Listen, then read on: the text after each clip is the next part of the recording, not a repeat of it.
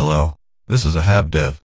In this video, I will show you how to use the Pose Manager scene, included for free in all my poses packs, and my so-called tag system, a way to look for specific poses in case you have purchased many of them and implemented them already in your project.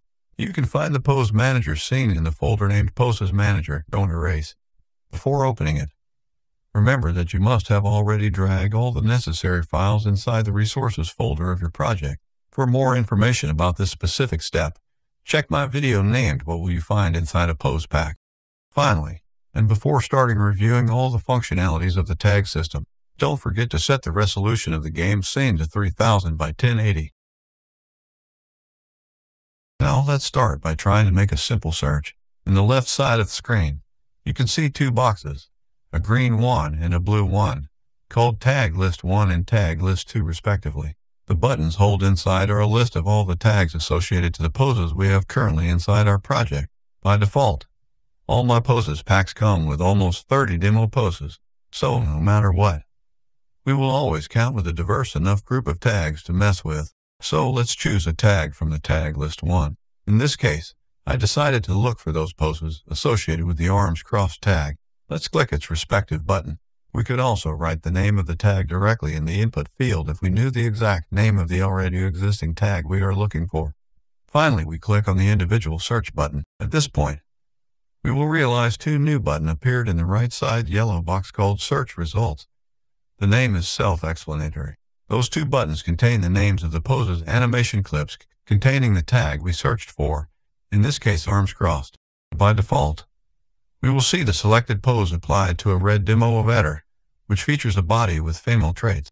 We can see the same pose applied to a body featuring male traits by clicking on the blue of Eder button at the upper left side. To go back to the red of Eder, we just have to hit red of Eder button again.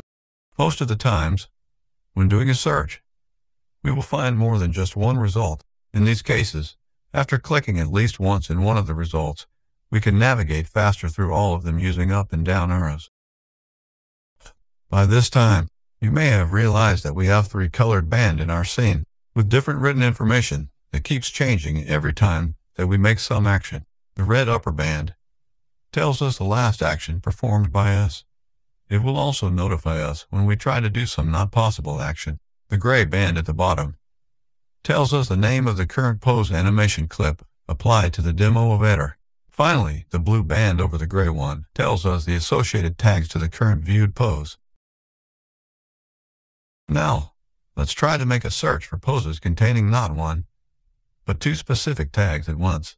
In order to do so, after choosing a tag in Tag List 1, we should also choose for a tag in the Tag List 2, or write the name of an already existing tag in the second input field.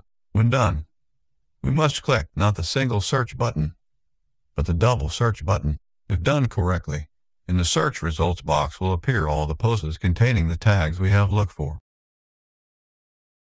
While viewing a pose applied to the demo of Eder, we can substitute with or tag associated to it for a new one, but have in mind that all poses containing that same tag will also register this modification.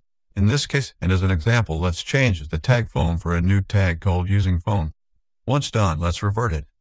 Notice that whatever modification we make, it's also reflected immediately in the Tag List 1 and Tag List 2. Although I put a couple of tags to all my poses in all my published pose packs, I invite you to, once you have acquired one of my poses packs, to personalize the tags in them in order for them to be more effective in your specific projects. It's important to notice that while doing a simple search, or a double one, if we write down the name of a non-existent tag, the red band will show as a message that such search is not possible. If the search was successful, and while viewing one selected result, we can make the camera rotate hitting the space key. Hit it again to make the rotation to stop. Some specific poses interact with other poses to make a full picture of a specific situation. For example, friends hanging out together. In cases where we make a search and we obtain as a result poses of that kind, while viewing them, the poses associated with that situation will appear inside the red box called Companions. At the same time, Auxiliary headers will appear in the screen in order to help us to get a better grasp of the whole picture represented. Our current viewed pose will be always represented by the blue or red headers in the screen.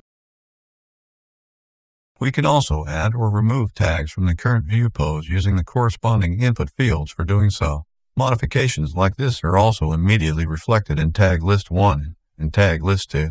Let's see how, for example, we add the tag chilling and then remove it from the current viewed pose.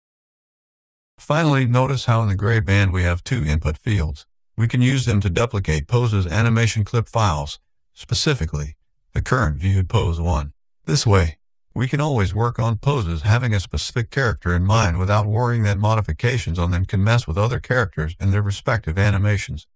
In the left input field, we will write the path where to keep the new copied field. Such path should be an already existent folder inside the assets folder itself.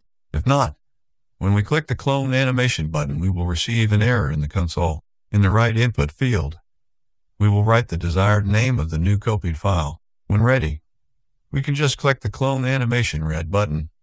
If successful, we will receive a message in the console saying so.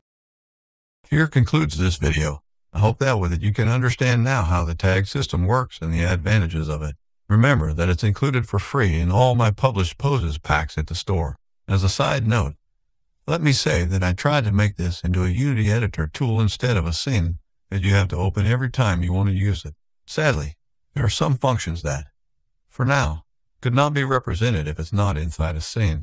Sorry for the inconveniences. Until the next one. Thank you.